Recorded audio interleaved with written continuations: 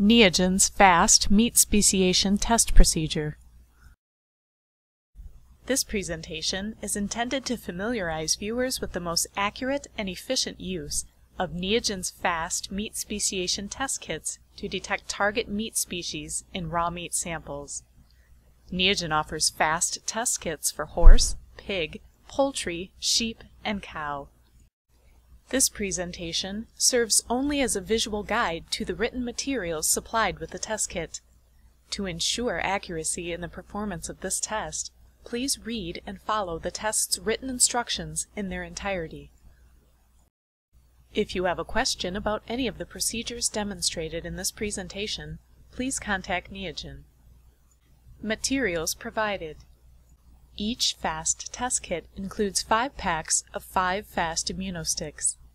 Each immunostick is in a color-coded tube containing a white plastic paddle coated with capture reagent specific for each species. Tube caps are color-coded according to test type.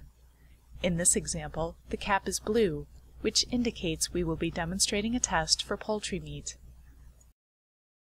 Each kit also includes a color-coded tube containing an enzyme reagent specific for each species, and color development reagent tubes, which are not color-coded.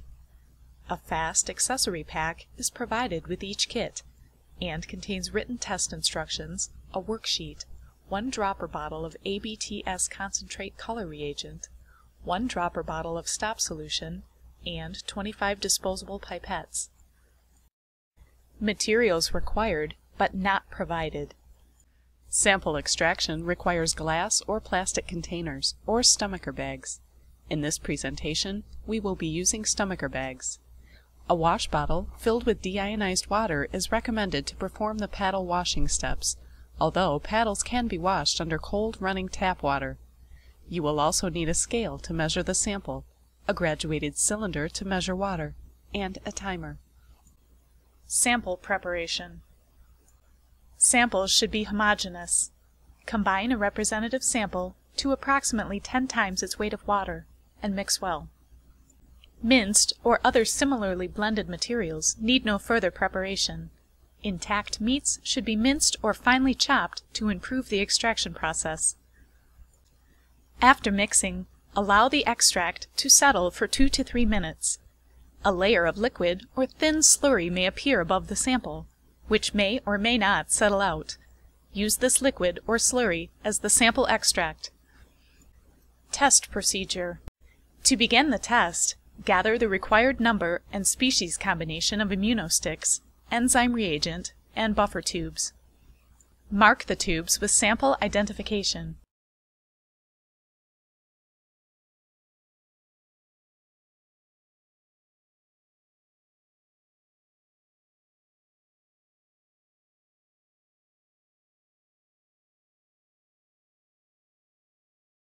Prepare the color development reagent tubes by adding 1 drop of concentrated ABTS solution to the required number of color development reagent tubes and replace the caps.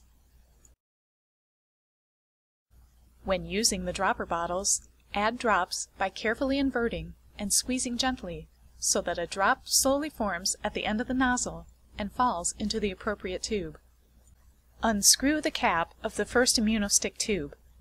Using a clean disposable pipette, add 6 drops of sample extract to the liquid in the tube.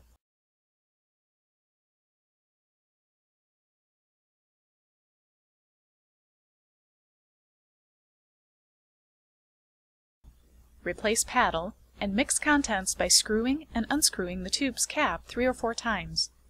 Tighten cap and allow the tube to stand for 10 minutes. Do not invert the tubes at any time.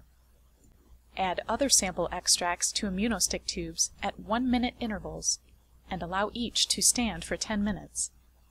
If the same extract is to be tested for other species, repeat additions to other immunostick tubes at 1-minute intervals. Discard pipette. In this presentation, we will be testing for poultry meat only.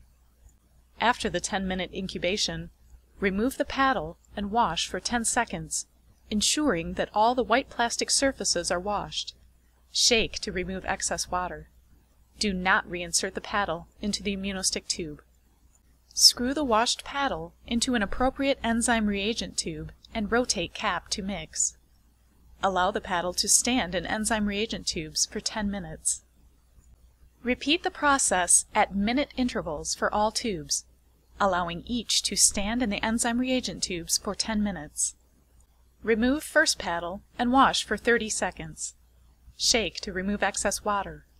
Do not reinsert the paddle into the enzyme reagent tube.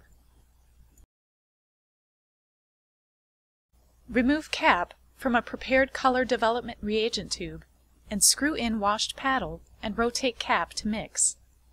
Allow paddles to stand in the tubes for 10 minutes. Repeat the process at minute intervals for all tubes, allowing each to stand in the color development reagent tubes for 10 minutes.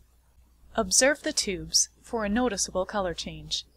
Clear solution indicates a negative result, and pale to dark green solution indicates a positive result. Because the liquid in the sample remained clear in this demonstration, it contains less than 1% poultry. In these examples, because the tube on the right has turned a pale green, it is a positive result for containing at least 1% of poultry meat. The tube on the left, with its clear liquid, is below the limit of detection. Please refer to the test's written instructions to determine the test's results using a spectrophotometer. If you have a question about any of the procedures demonstrated in this presentation, please contact Neogen.